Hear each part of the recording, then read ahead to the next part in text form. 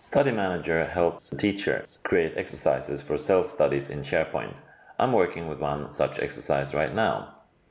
The solution can be used for any subject or training, but in this demo I show a site collection for English studies. I'm Peter Kalmstrom, the architect behind this new SharePoint solution from kalmstrom.com Business Solutions.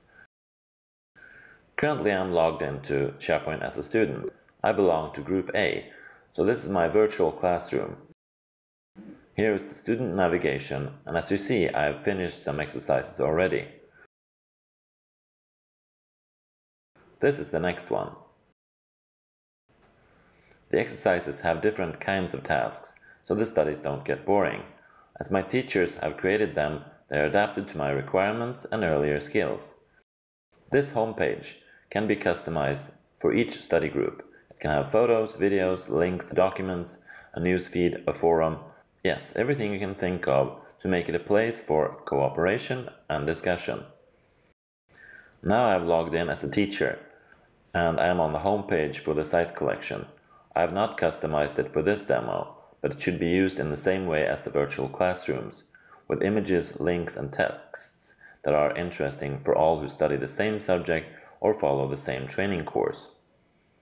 As a teacher, I can see all the study groups pages, and I can also manage study groups, students, and study material. This administration page is the Teacher Center. Here teachers can add study groups and students to Study Manager. For each study group, Study Manager creates a new subsite, and each student is given a document library and a list for statistics reports. From here I can also edit the Study Manager lists. As you saw on the Group A page, the study material is arranged in a hierarchy. So each exercise should be connected to upper levels. I'll create a new exercise now. To make this quick, I'll just enter a link to a Wikipedia article here. On the kalmstrom.com website, there's another demonstration that shows how to create the hierarchy and fill it with exercises and tasks. When I've saved the exercise, I can either add tasks to it from the task list,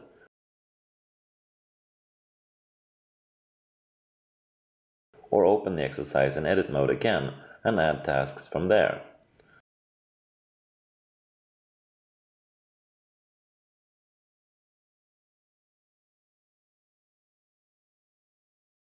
Under the second tab on the administration page, the teachers can see statistics for all students. There are also links to more detailed information. This concludes my introduction to Study Manager, but you can find more info on the kalmstrom.com website. Thank you for watching.